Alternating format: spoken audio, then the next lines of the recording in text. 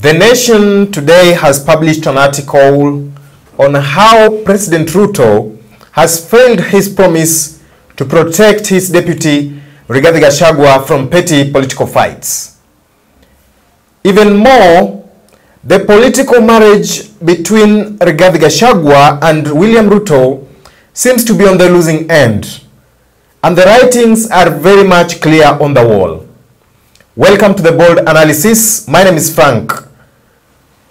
From how Gachagua failed to attend 11 state functions, his denial to use military aircrafts and the Mount Kenya turbulence, and him taking the political fights to Ruto's political doorsteps, that is in Uasin Gishu County, is nothing but a major political shakeup that is going to make the developments even more divisive.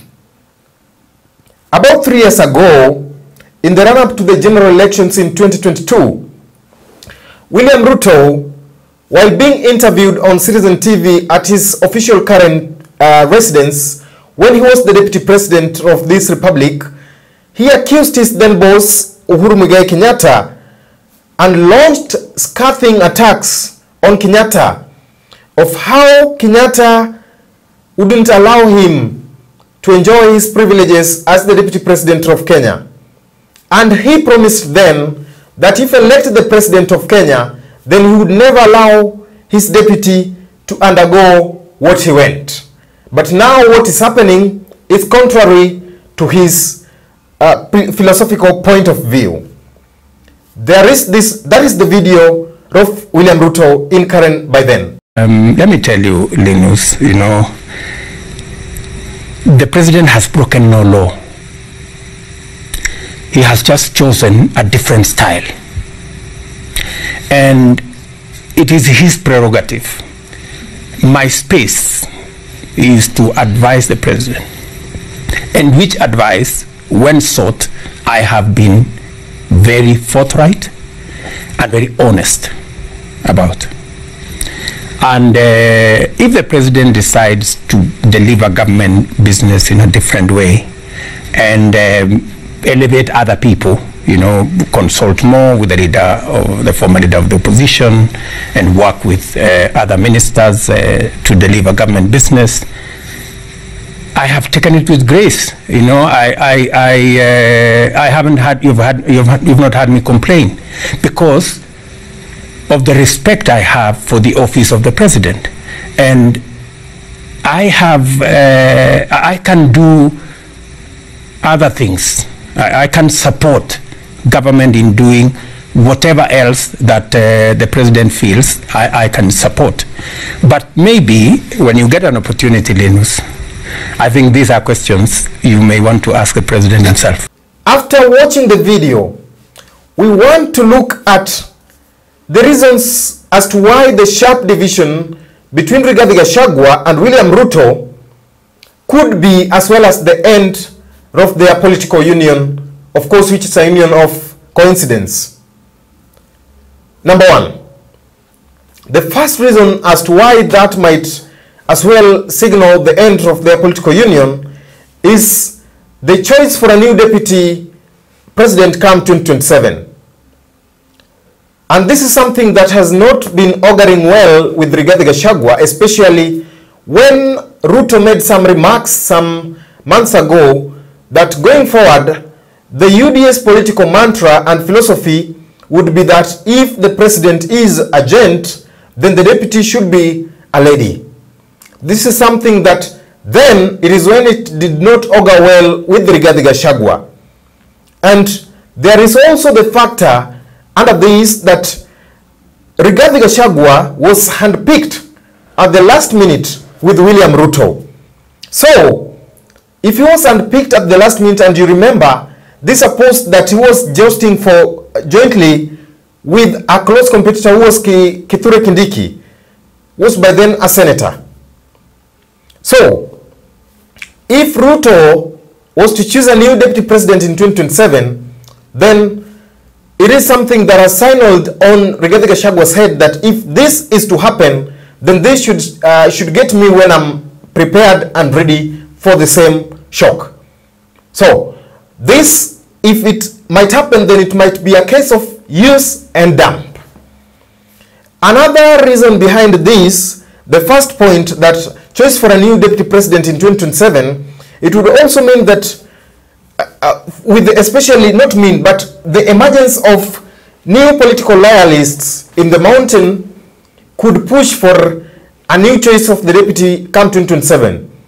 We've seen the likes of youthful MPs such as Ndindi Nyoro go around in Mount Kenya under the operatives that they've been sent by the president, when in the same situation the president has a principal assistant who is the deputy president and is a senior member or is a senior leader from the region, whom he could also be assigning these duties that he assigns the likes of Ndindi Nyoro.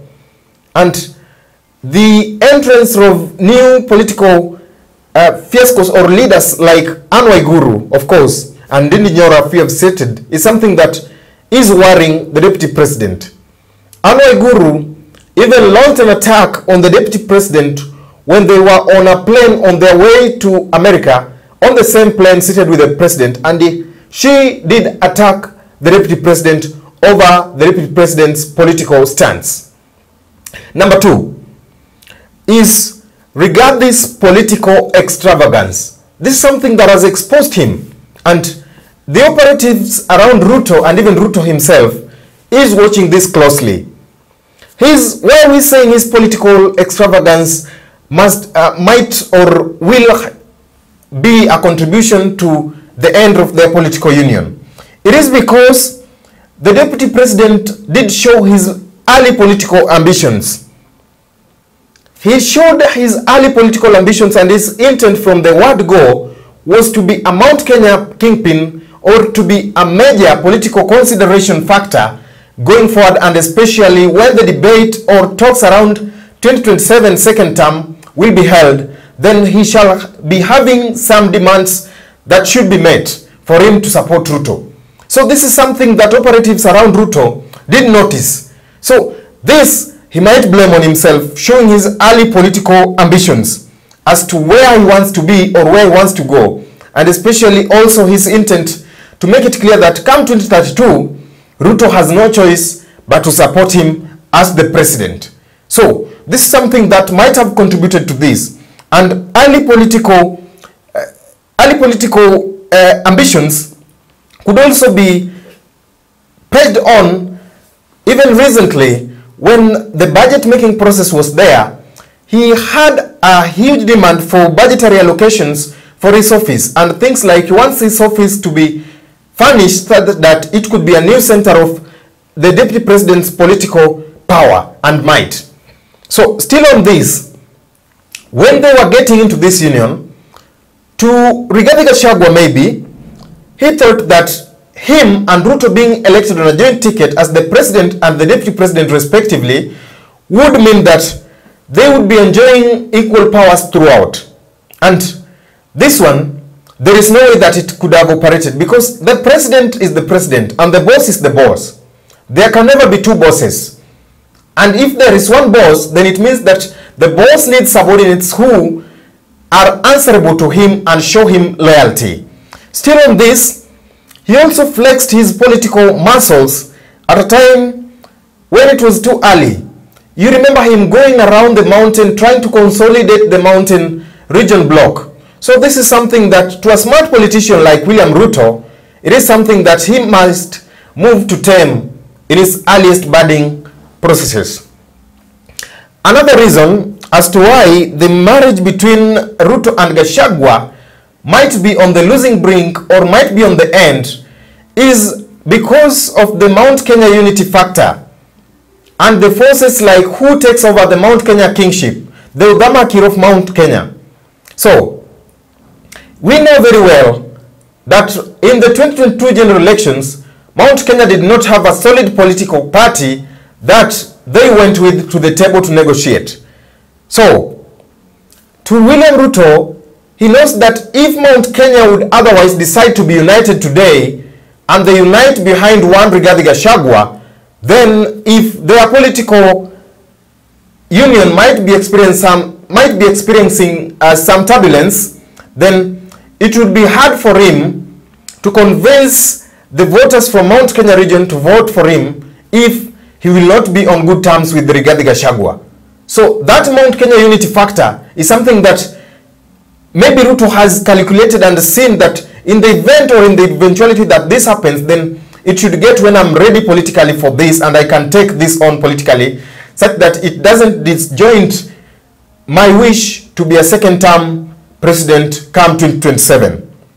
Also still on this, that is why he is trying to use the divide and rule. That is why he is trying to front young political leaders like Nini Nyoro, Moses Kuria, to push that division factor in Mount Kenya, such that Rigathi Gachagua doesn't hold on to the political grip strongly in his hands. This one can be attested to the fact that recently Rigathi Gachagua has been moving around the mountain region and even on campaigns like substance and drug abuse and taking the plights of the farmers from the region. It is something that to operatives around Ruto, they've seen that this is a clear scheme for Rigathi trying to consolidate his grip around the mountain. Another reason as to why this marriage might be on the losing end is because of the operatives around the president. This is something that has been happening in this country historically, that usually the operatives around the presidents always try to curtail the powers of their deputies, such that they are not people who are over-influential in the respective governments. And this has been clear even to people around Ruto. We've seen the likes of Oscar Sudi getting verbal exchange with Rigathi Gachagua on certain matters. So to them, they want to protect that presidential circle, such that the deputy president isn't somebody who has so much powers over them.